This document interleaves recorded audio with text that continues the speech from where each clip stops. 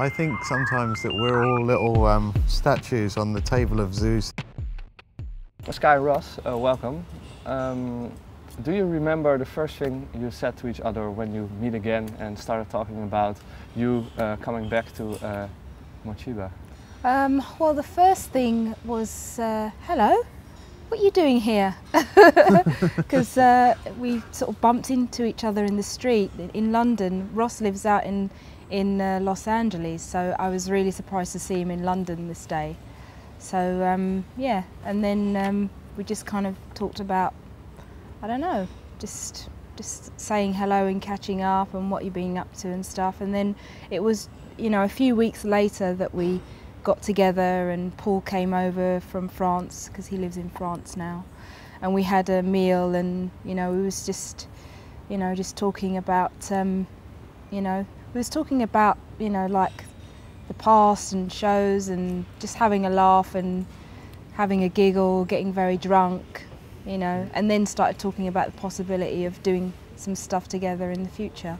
Okay, so that's the very first conversation after, for how long didn't you have seen each other? 7 years. 7 years.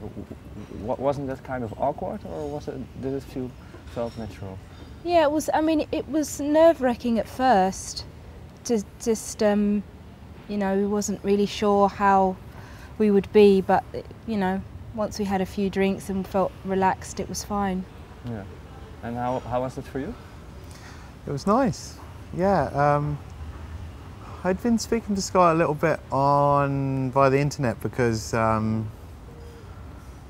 she wants to move out to California and was asking me, you know, where a good place to look for a house would be, and so we've been talking, and you know, we still, throughout the time that we weren't working together, we shared the same manager, so we still knew what each other was up to, and we would listen to each other's records a bit, and you know, we were always just round the corner if we wanted to talk to each other. It wasn't like, you know, we'd completely been estranged, you know. So it was kind of inevitable at some point we were going to bump into each other, and it was very pleasant, you know, it was very nice. And I think it was good that it was an accident that we bumped into each other, because if you plan those kind of things, it makes you nervous. So if it just happens to you, it's kind of easier to deal with. Mm-hmm. Like it was meant to be, maybe. Yeah. I think sometimes that we're all little statues on the table of Zeus's coffee table, like in Jason and the Argonauts, and he can move us around.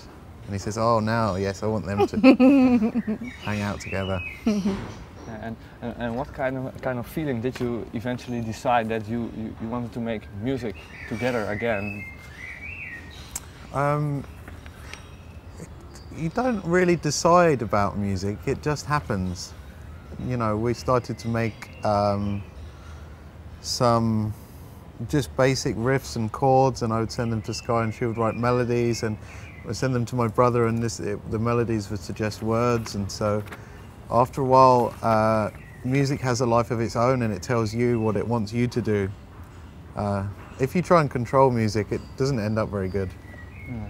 How was that whole, because you all live in different places, how was that whole process of crafting a new record? Because I can imagine sometimes it seems a little bit difficult.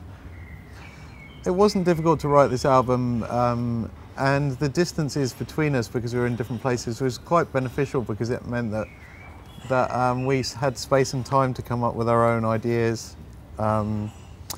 But we would get together occasionally, you know, before we did the proper recordings. I went round to Skye's house and we would just listen to the tracks and make sure that we were all happy with the way that they were going, and you know, and then I would go down to my brother's house and we would edit and mix the record. So there was a bit of travelling between us, you know, but we spend so much time travelling and away from home that while we were recording an album, it's a real luxury to be able to do it, you know, while you are at home, and you have that kind of, you're in your comfort zone, and you feel not under any pressure, you know. You could get up at 4 o'clock in the morning and think, oh, I really fancy recording some guitar now, you know. And that's difficult if you're in a studio with engineers and things like that. you have to phone them up and get them out of bed. And, so it's a luxury for us, really. Okay.